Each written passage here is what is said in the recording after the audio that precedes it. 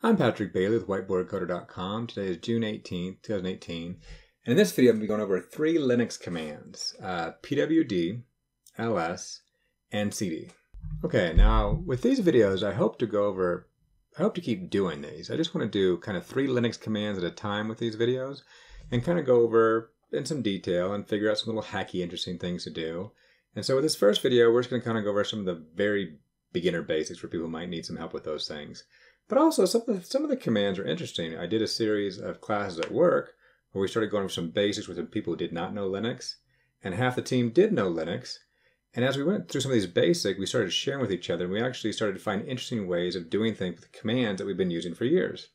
So some of these videos, even though we might be doing basic things, may be worthwhile for someone to watch really quickly to learn a few new things that you may just not be aware of. I know I found a lot of things out. Now this first one, probably not going to be so much because I'm going over some very simple commands. And for those, this is probably very, very beginner. I shouldn't say probably is, and there's not going to be a lot of hacking going on. So with that, let me get going. So the first thing I want to go over is pwd. And pwd, before I do that, I just want to show what I'm in. So I'm on the command line. I happen to be on an Ubuntu 1604 box. And I'll just show what I'm on. So if I do lsb_release-a, that's going to show that I'm in Ubuntu 1604, just to show everyone I'm at. Most of the commands I'll be doing are going to work just fine on anything, but sometimes there's a few little flavors of Linux that may have issues, or may be a little different. Stuff I'll be doing should be working universally, I think. But just to show you where I'm at. I'm on 1604, Ubuntu 1604. Okay, so with that, pwd. So pwd actually stands for print work directory. So if I do pwd and enter, it's going to show the directory I'm in. So I'm in /home/patman. So this is my typical home directory. Typically your home directory is /home, whatever your username is. And so wherever you're at, it just shows where you're at. So pwd, there's not much else you do with it. You do use it in other commands sometimes, but the print work directory, you use a lot just to find where you're at. So with that, that's pwd. So now on to the next command, ls. ls is for listing. So if I just do a simple ls, it'll list all the files that are not hidden files, but they're just normal files that are in my directory here. And you can see I got, in this case, they're highlighted in different colors. So the blue is representing folders. I happen to call it folder 1 and folder 2. They don't have to be called, folder. And then just a couple of files. So with ls, there's some other things you can do. So another thing I typically do when I'm doing things, I do ls-alh. Now if you're new to Linux, what you'll see is usually you have a command and then you have extra information where you can actually do some of their features on there. And if you have one dash, a single dash, what that means is every single character after that is a special subcommand. Now, maybe subcommand is not the right word to use. Special feature that you're going to use in that command. So here I have an A, L, and an H. So those are all different things. Versus sometimes you can do dash dash. And now that help is not 4 different things. It's actually just one word. But you'll see that here in a second. So if I do dash ALH, what that does is 3 things. And I'll show them in a second here. But right now what I can see is everything, including my hidden files. And hidden files in Linux are denoted by just having a dot in front of them. If you put a dot in front of any file, it becomes hidden, and then ls won't show it unless you do a dash al, unless you do a dash a, which should show all. So I can do a dash ls dash a, and I can see all the files that way. Dash ls dash al, the L is going to be a long format. So now you can see everything's printed like this. Like I could do an ls dash l, which won't show me the hidden files. And I get this long format, which gives me more information about the file. I won't go too in depth on that at this point, but this is the owner, this is the group owner, the size of the file in bytes. You know, last it was, I believe, edited, I think. I have to think about that, not the creation date.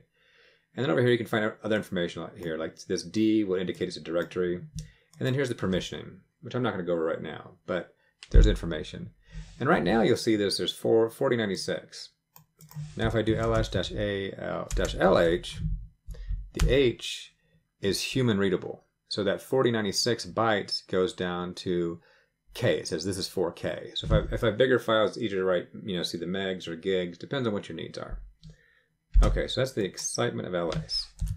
But let me go over this. So I can do ls dash dash help, and with most commands you can do a dash h for help most often, or a dash dash help to get more information. And so that will bring up something like this. If I scroll up here, it'll tell me all the different things I can add to my command. So the arguments I can have. So here you can say there's that dash a, and you can say do not ignore entries starting with a dot. In other words, the hidden files are now shown. But it shows also the alternative. I could do dash dash all. And if I go down here, I'm not going to go over every single one here, but I'll go over the ones I did list. If I go down to H, which in many commands is help. In this case, it's actually not help, it's human readable. So I could do dash H or dash human readable, and so that's where it shows. So rather than, it'll show 1K, meg, gig. And then, let's see, dash L is use the long listing format. So you can get more information like that. Another thing I could do is, even though I can bunch those up like that, I can actually do that just fine. And that should work. Same result. But you always get in a habit of what's convenient for you. Different people use different things. I use dash ALH all the time. That's what works in my brain. But I could have gone through and used the long version. So I could have gone, let's see, what's A? All. I could have gone dash dash all dash dash. Oh, L doesn't have a long one. I could do human readable. There we go. Wait, who's going to type all that?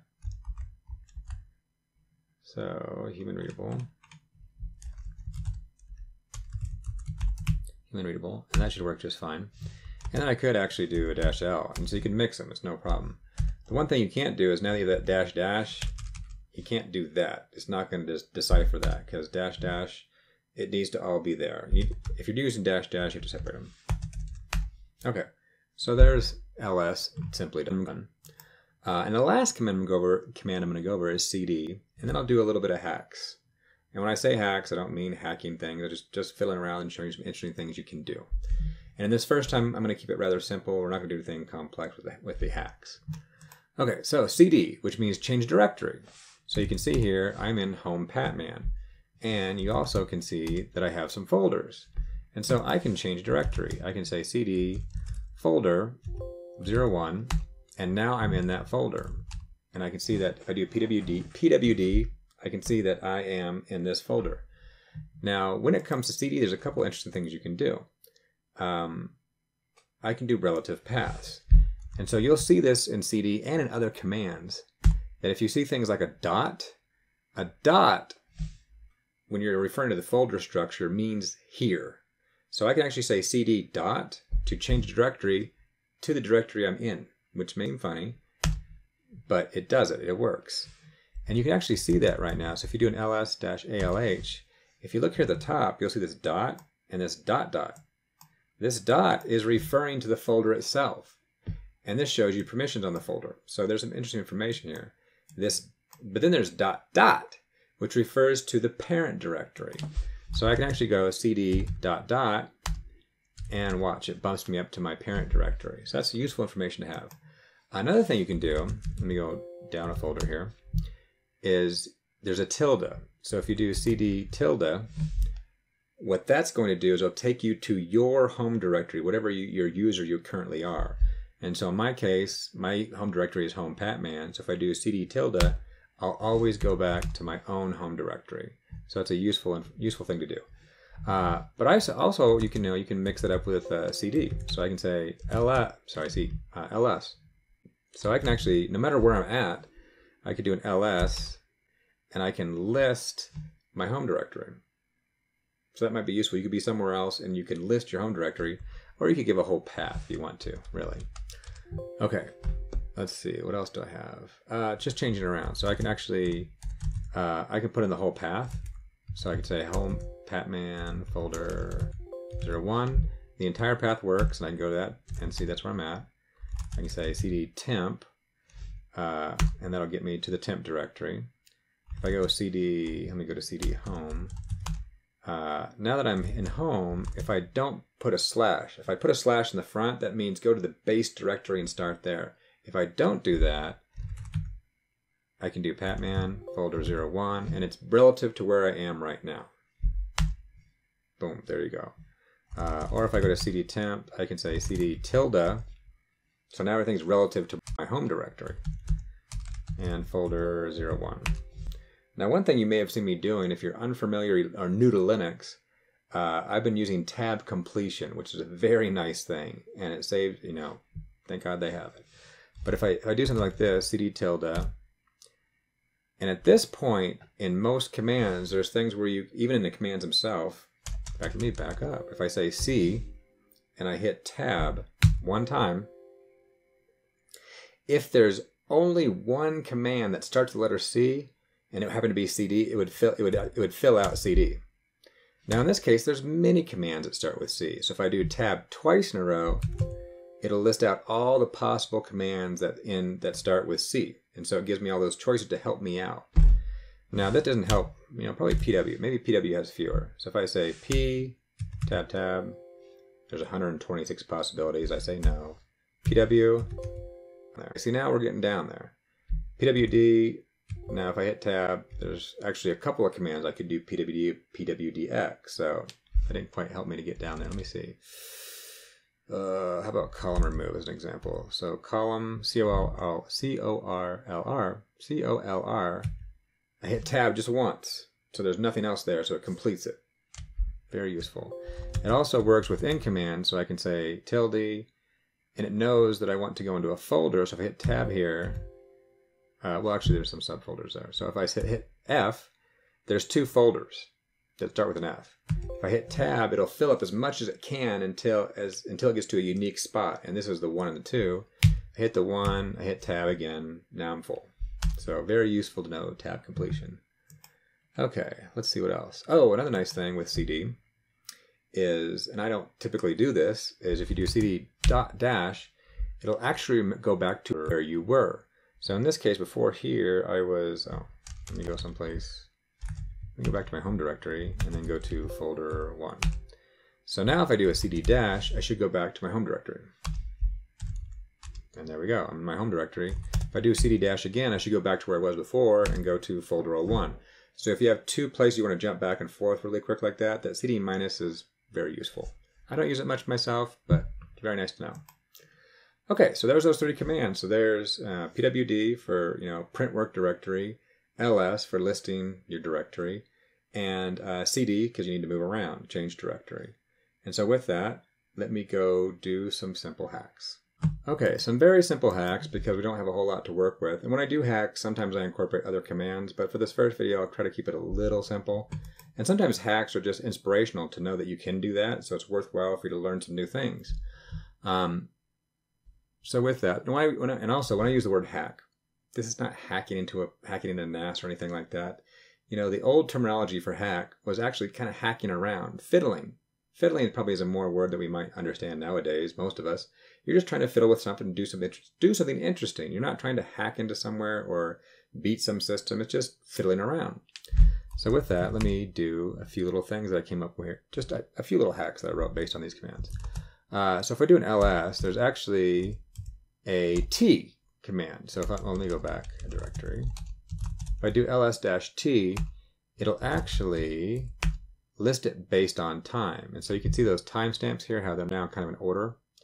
But I can actually do ls-, so I can do ls-lt,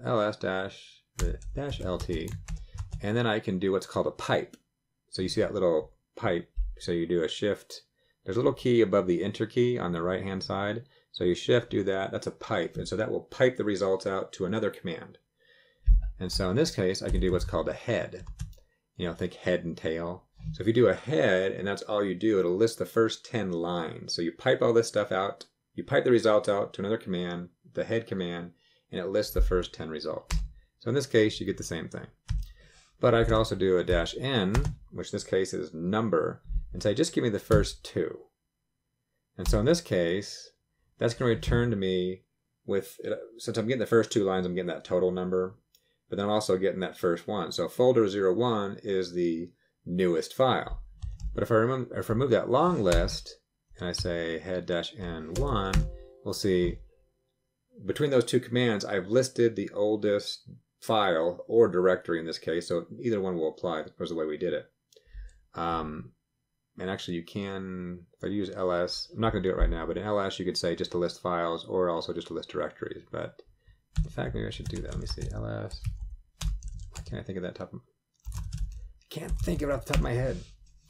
Okay. Recursive quote. Ignore. Directory, there you go. So there's a directory, and so there should be a file. So there's a directory. Where is this? I use other commands for this typically. Grab file. Let's see if you're going to show me. Size, author.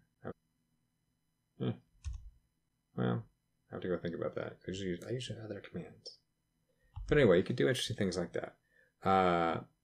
Or I can also reverse it. So I can do an ls-l tr, and I can reverse the list. So now I've got the list in reverse, or the youngest file on top. And so I get rid of that L, and so I can do a head-n1. I think actually -1 works too. Yeah, -1 works too. And so now I just got back my youngest file. So that's test.txt. That's been modified most recently. Other things you can do. awk. I'm not going to go into awk. Awk's a really cool programming, you can do a lot of really cool stuff with awk. And just to show you some of the stuff you can do, so I can do an ls-l, gets me on my long list. And then from there, I can pipe it out into the awk command, and then I can do things like this. So I can say print the first column, which is all your permissioning, and then print, let's see, oh, I need some space. That's going to give you a little space, and then 9, and that should give you the file name, because it's the 9th column over. And there we go. So now I've got the permission in the folder and not the extra stuff. Or if I was only really concerned about not the permissioning, but the file size, it'd be 1, 2, 3, was that 7? 7? No, 5, there we go. 5. There's the file size and the name. So you can do some interesting things like that. Another thing I'll go over, another little thing is PWT. You can put commands within commands to evaluate them. And now this is going to be very redundant. You would never do this, but it's nice to know because I'll show you another place where you may have to use it on times. I can do a $sign and put in brackets in PWD. And so I can put a $sign and I can put a command within a command. So what this is going to do is that's going to evaluate to this local directory. So if I say cd $, parens pdw, it's going to just say cd into this directory. So it's going to be redundant. You're not going to get anywhere. But, you could do things like this. You could say folder 01. So that would be this directory, and then go to the directory up. A little dumb to do, but you may need to use that command in other places. So I've had to do things like this. I'm not going to go over the find command, but there is a find command where I can find files. So I can say, let me go back one. Find here, iname, files with files. So I have 3 files somewhere in my tree structure here that start with the name file, and there they are.